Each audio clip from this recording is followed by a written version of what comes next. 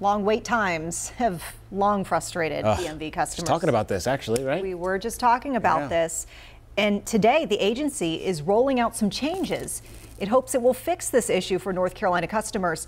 WCNC Charlotte's Kaylin Hagwood visited the location off of Arrowwood Road in Charlotte to learn more about the problem and also how the department is trying to help.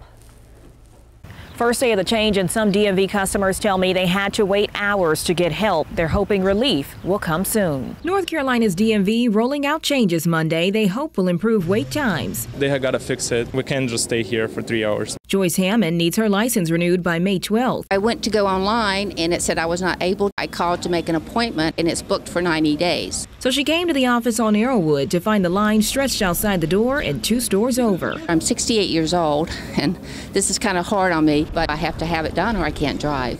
So it's very unfair. Her story not uncommon. I had to bring a chair because we knew in advance that this was going to be an issue. But the DMV says it's working to fix it, allowing more offices to open at 7 a.m. and limiting scheduled appointments to morning hours. That helps us provide more walk-in capacity for our North Carolina customers. They're also preparing to open Saturdays at some locations closer to summer and expanding online services to allow state IDs and Level 3 full provisional licenses to be renewed online. 20% of people who are in line could have actually gotten their services online. Also in the works, self-service kiosks at places like grocery stores and pharmacies for license and registration renewals, and a tool to show just how long the wait is at driver's license offices, so customers can prepare for a quick trip. Hopefully that's going to be the case in the future.